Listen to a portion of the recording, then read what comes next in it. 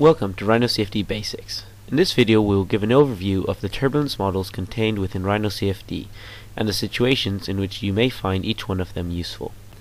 A little bit of background. Turbulence is an incredibly difficult phenomenon to predict numerically and takes an extraordinary amount of computational power to solve directly. This led to the development of Reynolds averaged Navier-Stokes, or RANS, equations.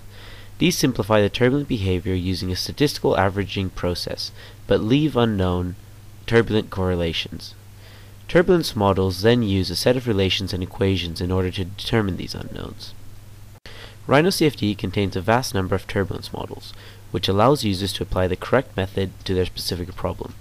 To view them, open up the main menu, click on Models, and then on the button for Turbulence Models, which is set to the default K-Epsilon.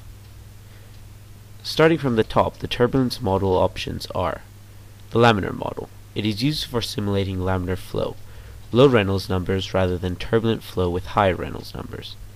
Constant effective. This model has shown to be advantageous when modeling complex geometry, or for spaced average approaches such as modeling a bank of heat exchanger tube bundles.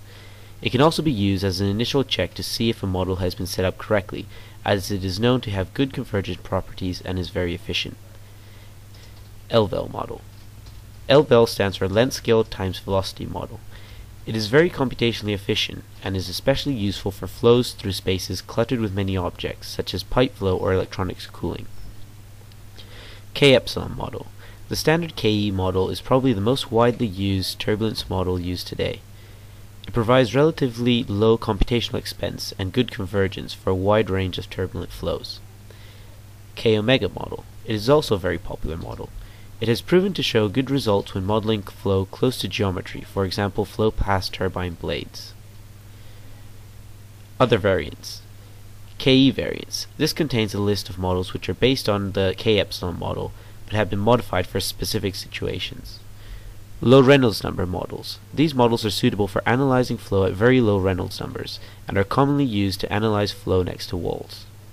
Others. This contains a range of more complex turbulence models used for very specific flow problems. K-Chen. This model applies the Ken-Chim improvements to the KE model, and is the default turbulence model in RhinoCFD. This model offers advantages when simulating flow with recirculation areas.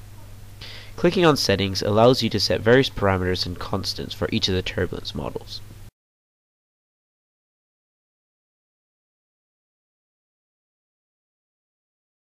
Thanks for watching this RhinoCFD Basics video. For more information, please visit rhinocfd.com.